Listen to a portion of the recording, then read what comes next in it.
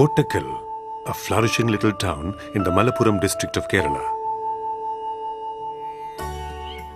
February 2002 marked the inauguration of the centenary celebrations of the Arya Vaidya Sala. It is entirely due to the Vaidya Sala that Kottakkal is now so well known all over India and in so many places abroad.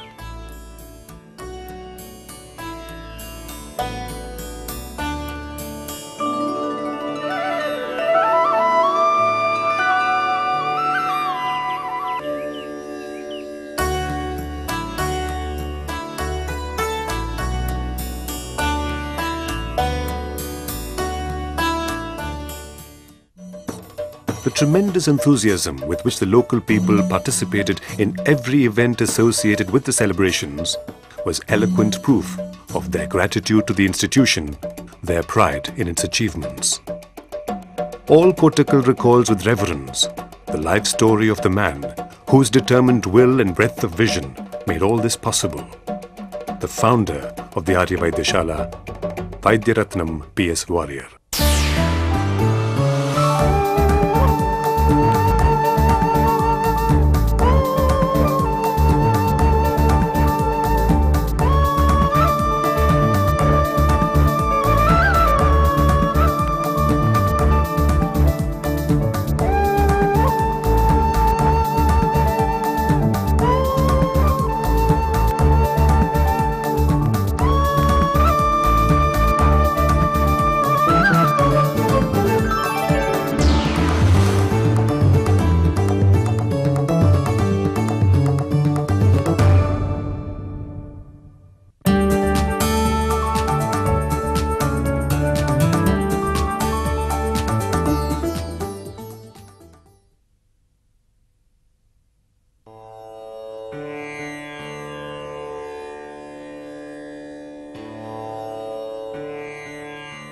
P.S. Warrier believed that the same person who created the universe created Ayurveda as well.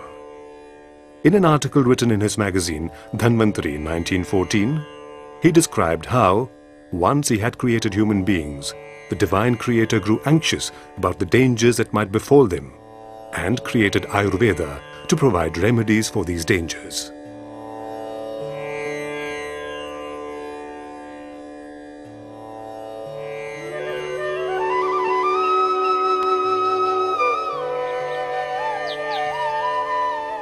According to Ayurveda, every substance found in nature can be used to maintain the health of the human being. Ayurveda is believed to be the most ancient of all the medical sciences, and it has been suggested that the systems of medicine that evolved in China, Tibet and Greece have their roots in Ayurveda. The Ayurvedic pharmacopoeia compiled by Charaka dates back to the 5th century BC. Shushruta, the legendary father of surgery in India, belongs to the same period. അന്നത്തെ കാലത്ത് വൈദ്യന്മാരൊക്കെ ചിട്ടി എഴുതി കൊടുത്താൽ രോഗികൾ മരുന്നുണ്ടാക്കിയിട്ട് ഉപയോഗിക്കുകയാണ് ചെയ്തിരുന്നത്. അതിൽ നിന്ന് വ്യത്യസ്തപ്പെട്ടിട്ടൊരു രീതിയിൽ വേണം എന്ന് അമ്മാവൻ കണക്കാക്കി. കാരണം അദ്ദേഹം അലോപ്പതി സിസ്റ്റം ഡോക്ടർ വർഗീസിൻ്റെ കീഴിൽ പഠിച്ചപ്പോൾ അവിടെ എങ്ങനെയാ വെച്ചാൽ അന്നൊക്കെ രോഗികൾ പോയി നോക്കിക്കഴിഞ്ഞാൽ ഉടനെ കുപ്പിയിൽ മരുന്ന് കിട്ടും, മിക്സ്ചേഴ്സ് കിട്ടും. അപ്പോൾ അതുപോലെ ആയിട്ടില്ലെങ്കിൽ നമ്മുടെ ആളുകളൊക്കെ മറ്റേ പുതിയ രീതിയിലേക്ക് മാറിപ്പോവാണ്. എന്നുവെച്ചാൽ ഉണ്ടാക്കി കഴിക്കണ്ടല്ലോ എന്നുള്ള വ്യത്യാസം കൊണ്ട് അങ്ങോട്ട് മാറിപ്പോവാണ്.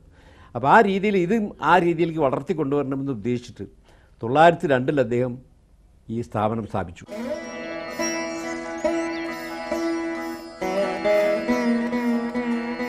The Arya Vaidya Sala was opened in this building in 1902. It was just a small sales counter. വേറൊരു കാരണം കൂടി ഉണ്ടായി. അദ്ദേഹം എഴുതി കൊടുത്ത രോഗിക്ക് മരുന്ന് ഉണ്ടാക്കി കഴിച്ചപ്പോൾ രോഗം മാറിയില്ല. അപ്പോൾ അദ്ദേഹം ഒരു ആഴ്ചയും കൂടി കഴിക്കാൻ പറഞ്ഞു. എന്നിട്ട് ആ മരുന്ന് വാങ്ങിയ സ്ഥലത്ത് ആ പൊതി ഇങ്ങോട്ട് കൊണ്ടുവരാൻ പറഞ്ഞു. പൊതി അഴിച്ചു നോക്കിയപ്പോൾ അതിൽ ഈ മരുന്നുകൾ മുഴുവനില്ല, ആ യോഗത്തിലെ മരുന്നുകൾ മുഴുവനില്ല. അപ്പോൾ ഇങ്ങനെ പോയാൽ വൈദ്യനും ഇത് കേടാണ് എന്നുള്ള ബോധത്തോട് കൂടിയിട്ട് ഇത് രണ്ടും കൂടി കോയിൻസൈഡ് ചെയ്തിട്ടാണ് അദ്ദേഹം ഈ സ്ഥാപനം സ്ഥാപിച്ചത്. The infinitely small seed he planted in the soil of Kottakkal in 1902 has grown into a mighty, magnificent tree.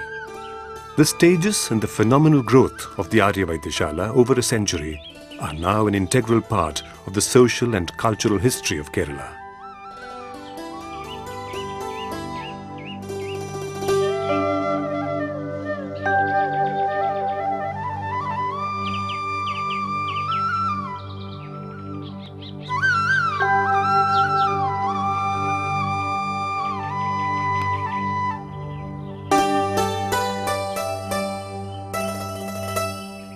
Panniyamballi Shangunni Warrier was born on the 16th of March 1869 in an Orthodox Warrior family. All its members carried out duties in the local Shiva temple. Shangunni was an only son. He grew up in the family house situated near the temple.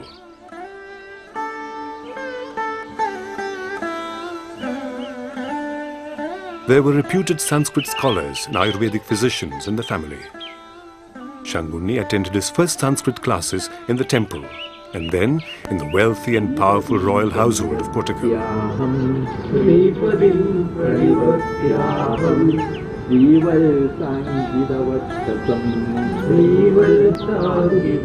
Avid for knowledge, the boy then studied the basics of Vaidyam from a local teacher, Kottakkal Warrier.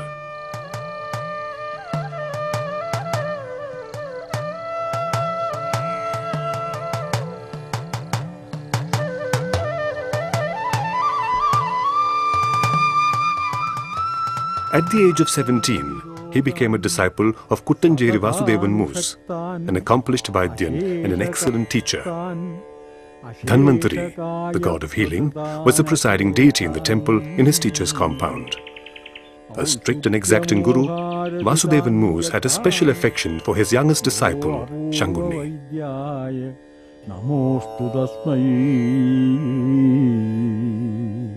Shangunni returned home after 5 years and began to practice Vaidyam.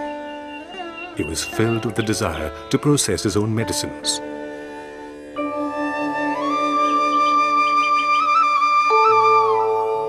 He went to Manjeri to consult Dr. Verghese about an eye ailment which troubled him.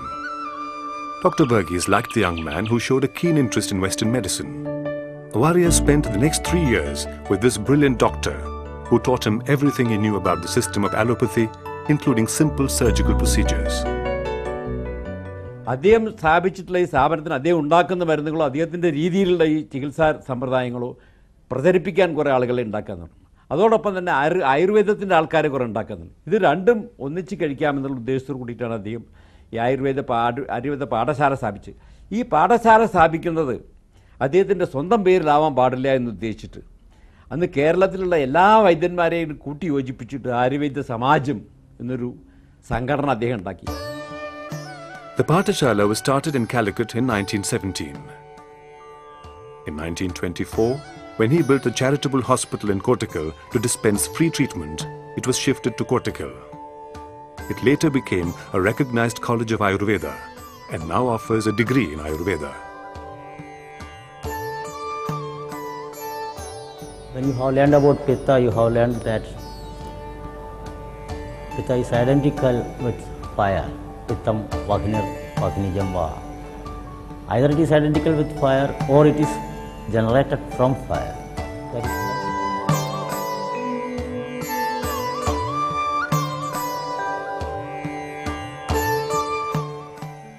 പ്രാചീന വിജ്ഞാനത്തിൻ്റെ പുനരുദ്ധാരണം എന്നത് അത് വിജ്ഞാനത്തിൻ്റെ ഒരു socialisation, സമൂഹവൽക്കരണത്തിലൂടെയാണ് നടക്കുക എന്ന് PS വാര്യർക്ക് നന്നായിട്ട് അറിയാമായിരുന്നു. അതുകൊണ്ട് ആയുർവേദത്തെ പുനരുദ്ധാനം ചെയ്യുന്നതിന് അദ്ദേഹം ശ്രമങ്ങൾ ആരംഭിച്ച് ആയുർവേദ്യശാല സ്ഥാപിച്ചപ്പോൾ പ്രധാന ഉപാധിയായിട്ട് അദ്ദേഹം സ്വീകരിച്ചത് പ്രസിദ്ധീകരണങ്ങളെയാണ്. പഴയ ആയുർവേദ വിജ്ഞാനത്തെ സാധാരണ ജനങ്ങൾക്ക് മനസ്സിലാകത്തക്ക രീതിയിൽ ലളിതമായ ഭാഷയിൽ സമൂഹത്തിലേക്ക് എത്തിക്കുക എന്നതായിരുന്നു അദ്ദേഹം ചെയ്തത്. ഈ വിജ്ഞാനത്തെ മൂടിയിരിക്കുന്ന ഒരുതരം നിഗൂഢവൽക്കരണമുണ്ട്, അതില്ലാതെയാക്കി അതിനെ സുതാര്യമാക്കുക. അതുകൊണ്ട് ആദ്യം അദ്ദേഹം ചെയ്തത് ഇതുവരെ ആയുർവേദത്തിൽ ഉപയോഗിക്കുന്ന എല്ലാ മരുന്നുകൾ, ചേരുവകൾ, അതിൻ്റെ ഡോസേജ് ഇതെല്ലാം പരസ്യമാക്കിക്കൊണ്ടുള്ള, സാധാരണ ഒരു വൈദ്യൻ ചെയ്യാത്ത കാര്യമാണത്, പരസ്യമാക്കിക്കൊണ്ടുള്ള ഒരു കാറ്റലോഗ് പ്രസിദ്ധീകരിക്കുകയാണ്. അത് കഴിഞ്ഞിട്ട് ധന്വന്തരി എന്ന മാസികയിലൂടെ ഏതാണ്ട് 23 വർഷത്തോളം കേരളത്തിലെ ആയുർവേദ സമൂഹവുമായിട്ട് നിരന്തരം സമ്പർക്കത്തിലേർപ്പെടുകയും പ്രാചീന വിദ്യ, പ്രാചീന ആയുർവേദ വിജ്ഞാനം മുഴുവൻ സമൂഹത്തിലേക്ക് തുറന്നു കൊടുക്കുകയുമായിരുന്നു.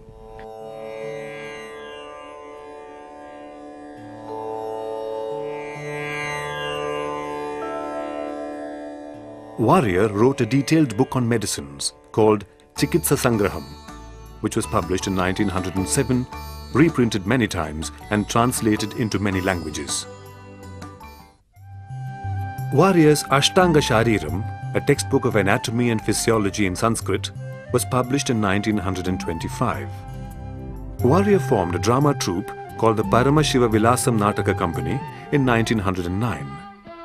Many of his workers who were talented in music joined the troupe. The first production was Sangeeta Shakuntalam, a Malayalam adaptation of Kalidasa's play. He wrote 28 plays in all, some of which were original and some adaptations. He designed elaborate props and sets and supervised the productions himself, somehow finding time to do all this in spite of the growing demands the Vaidya Sala made on him. As interest in theatre began to wane with the advent of cinema, Warrior converted his drama troupe in 1939 to a Kathakali troupe.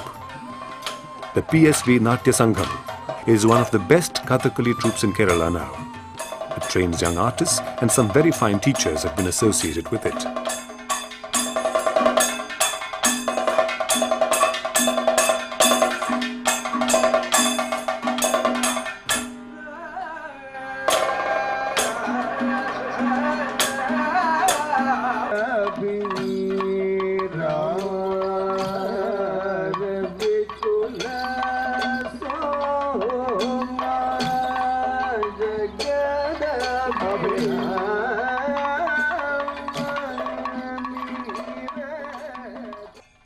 Warrior maintained a regular diary from 1927 to 1944, meticulously recording in it a vast variety of detail from world news to the bullion price of the day.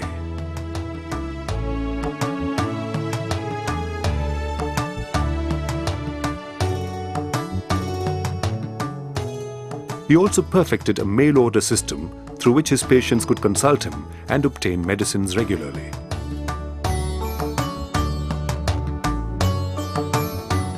Deeply religious himself, he had great respect for other religions. The symbols of the Hindu, Muslim and Christian faiths are drawn on the main gate to the house he built for the family. During the Mapla Rebellion of 1921, he gave shelter to Muslim and Hindu families alike. Warrior's own marital life was very short. His wife died in 1907 after the birth of a stillborn child. The senior-most member of the family, Shri Devi Varasyar, P.S. Warrior's niece, now 87 years old, remembers her uncle well and recalls how he used to throw sweets to the children through his window. P.S. Warrior loved children and was very indulgent to them.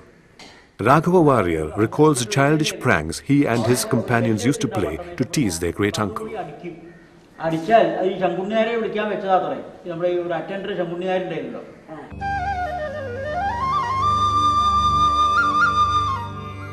Kailasa Mandiram, the magnificent four-storied house that Warrior built for the family, was completed in 1928.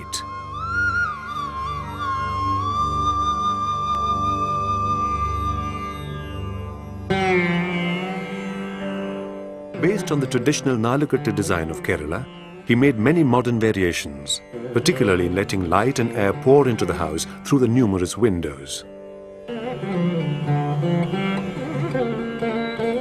Before the formal Graha Pravesham ceremony, writers and poets were invited to a meeting of the All Kerala Sahitya Parishad in the house.